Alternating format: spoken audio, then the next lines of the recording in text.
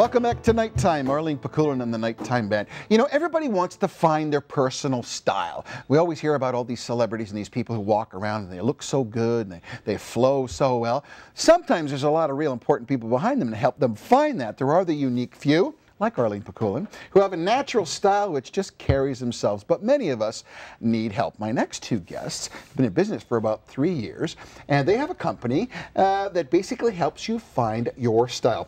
Carcia and Telly are my next guests. Ladies, welcome. Beautiful ladies. Thank you for having us. It's wonderful. You know, everybody wants to have a style. They want to look a certain way. Either they wear designer clothes or they can't afford designer clothes, and it's the way that they use the clothes that they have to make them look good. Right. Your business is right in vogue right now. I'll start with you, Carcia. It is a time now that people economically can get help to find their personal style. Oh yes, most definitely. Right now, people are really realizing that everybody truly does have personal style. And sometimes it just takes a bit of direction to find it, to see what works best with what you wear on a day-to-day basis. And what we do is, with our company, Stella VIK, Personal Styling, we help people find that. So it's a fun time to really experiment with fashion. And as you said, because of the economy right now, people are able to look fabulous even on a budget. That's right. Telly, I'll go to you. What is the biggest mistake that people make in style, personal style? The biggest mistake is understanding your body type. You know, you see your favorite celebrity wearing something, you figure, okay, well, they look great in that bodycon dress, or they look awesome in that billowy skirt, I'm going to do the same thing. And then you're disappointed when you see Angelina Jolie looking fabulous and you look in the mirror and you don't really look the same. So I think that's probably one of the biggest mistakes. You have to really understand your body and don't be afraid to try things. You know, nothing is wrong with trying on the billowy and the very fitted, but be open and don't be disappointed if something doesn't look how you would have liked it to have looked on you. Be open and, you know, don't be so hard on yourself just because your body type is different from somebody else's. Everyone has a different body type, and because of that, fashion is for everyone. So you can find your personal style through anything. And more now, guys are coming to the fore. Before it used to be just women who really were concerned with that. Now guys are coming to the fore and not afraid to be a little more bold in their colors and all the rest of that. There was one thing I wanted to ask you. So many people, women in particular before, they got their colors done. Oh, I can't wear that because I'm told it's not my color. Is that a fallacy or the truth? Personally, I think it's a fallacy, because I think if you can wear a color nicely and add to it, it can always work. But everybody's very much, or a lot of people I should say, are very much focused on their colors. Does that still have merit in today's fashion world? It does. I mean, there's always going to be a place for complementary colors for a person, but it's all about how you wear it. You know, if blue isn't your color, that doesn't mean you shouldn't wear it. Just means maybe you shouldn't wear a blue top and a blue pair of pants. It could be an accent as opposed to a whole blue outfit. Right, so you could do like a blue clutch or something, or a blue tie. Accents, right? Now that's one of the things too. Accents now, you talk about accessories are so important. It used to be that the purse was the accessory for women, but now it's a bunch of things. We've really escalated into being able to add little touches that make an outfit click. What are some of those things that are coming up in 2015 that we should keep an eye out for? Shoes. Shoes are so important. Yeah.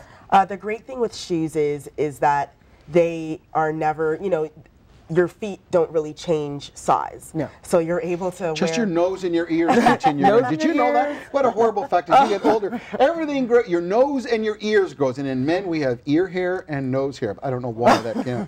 So anyways, back to shoes. I'm a big shoe fan. Yes. So shoes are great because you can literally wear the same pair for 10, 15 years, depending on how trendy they are. Another thing that was in this season, and it's also going to go into next season, I think, is the necklace. Statement pieces like bracelets. Right. These things, they kind of make even really basic outfits like a white t-shirt and jeans. It really makes it pop when you're wearing the right necklace. So how do you deal with people in, well, particularly in the black community that wear the hats and the baggy pants? And can we finally get rid of that, please? Like, no, it's kind of like there's so much more. I mean, look at you ladies. You know, dressed to kill. Every so often you see folks that walk around, it's the baggy pants, the shoes, the hat. Enough already. Can we get away from that now? That's probably a no. Well, you know what? No, actually, you know, I think it's a matter of coming out of their comfort zone. Lots of people are comfortable with, you know, the clothes they wear, and they're afraid to, you know, maybe try on a little bit of a more fitted pant, maybe pull it up a notch, you know, put on a nice shirt. It's comfortability, and I think that's why lots of people... Comfortability? Yeah. Sometimes people like to There's say... a marketing word for I know, you. right? What was I saying? Oh, yeah, that's right, comfortability. Yeah. I think it's a matter of people just coming out of their shell and not being afraid to just try new things. And one of the things is you don't have to have a lot of money to be stylish. It's actually interesting. You can take clothes that you've had before, but it's the way that you combine them with things and what you add, again, the accessories. Because, you know, nowadays, a lot of people are much more budgetary conscious when it comes to fashion. What are some of the things that you see coming to the fore, other than shoes? I know we talked about shoes. Is there something else that's going to come in 2015 that we should keep an eye out for? I think right now what I'm noticing, especially this season, I don't know if it's because of the holidays, but I'm kind of wearing an example of it, is the statement skirt.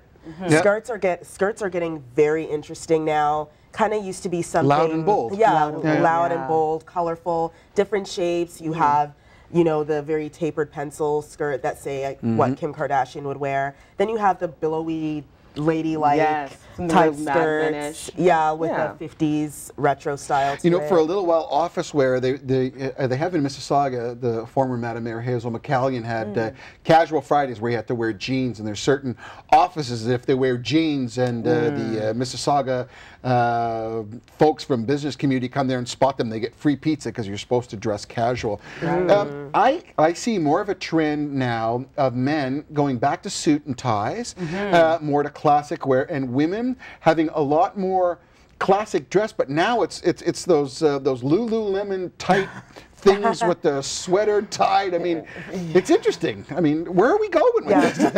Yes. The Lululemon bum now is like, that's the, you know. That's what every woman wants now. They want the Lululemon. I heard actually that's more alluring to men than wearing Victoria's Secret lingerie. Like men love to see women in Lululemon, you know, inspired. Well, it depends how a traditional guy you are, of course. I guess it depends on the guy, of course. That's true. There's, again, it comes down to comfort. People are trying to find that balance between being really comfortable but also looking chic. So we're talking to Carcia and Terry. These two ladies are our personal stylists and will help you find your style. So if someone says, I got to find my style, how do they get in contact with you, and what kind of a service could you offer them within an economic range that everybody can afford?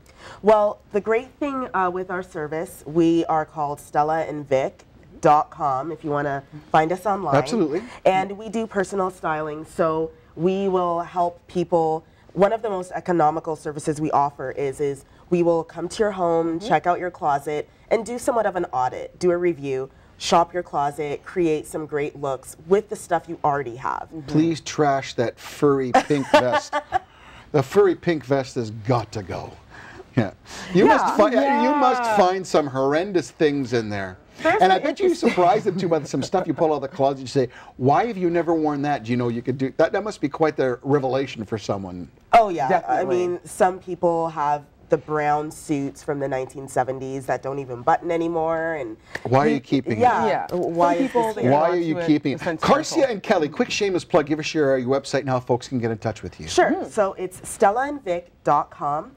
And you can find us at our blog, our fashion blog, which we put a lot of tips on how to be amazingly fashionable. It's musicfashionlife.com. And we also are on Twitter at her_castle. Are you guys twins now? No. Quickly, we only got about 10. We hang out too much. So find us on Twitter, and through Twitter you can find us on Instagram as well. Perfect. I thank you both for coming here, and good luck if you need to help find your style. Coming up, so we've got the Jammers Waffle House. You talk about a boy band, these guys are cool. Lots more in Nighttime right after this.